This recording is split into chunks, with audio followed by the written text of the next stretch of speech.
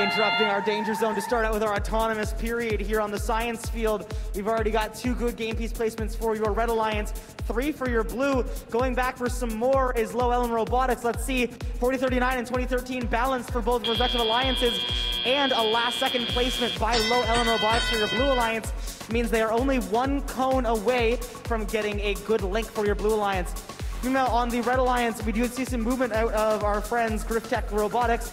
They've got a cube that was preloaded, it's still in their possession.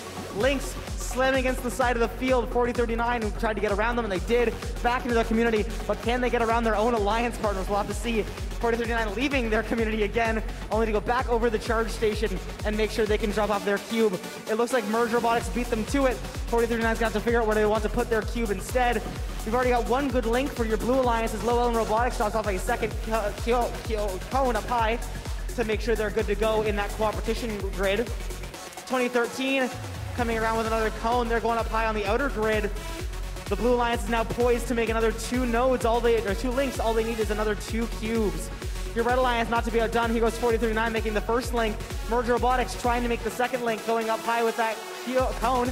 Can we see if they can get it? Let's see. They did have to back up a little bit. Lynx, a hard hit from their own alliance partners, Low Ellen Robotics, as 2013 makes a second link for your blue alliance. Blue Alliance does have the lead in this match. Red Alliance trying not to be outdone. Here comes 4039 dropping off a cone in that cooperation grid. Going back over to their portal. Low Ellen Robotics coming around again with their cube. 6864 for your Red Alliance has not moved as Makeshift comes back over the charge station again. Unfortunately, Merge Robotics' cone does fall out of that top node, but does go into the hybrid node at the bottom. Still scoring them points, but not making a link. Both alliances now have that cooperation bonus ready to go. 2013 sideways over the charge station. Your blue alliance already has all the links they need for the ranking point. Here comes Makeshift Robotics going over the top of the charge station. Let's see, dropping off a cube, they're good to go. They only need 2 more cones to get 4 links if they want to get that.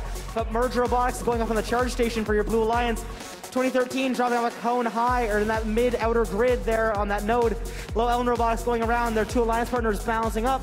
Merge Robotics, or Makeshift Robotics making a 3rd link for your Red Alliance, then balancing on the charge station.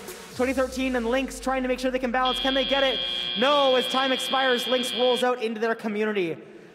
We'll be right back with your official scores.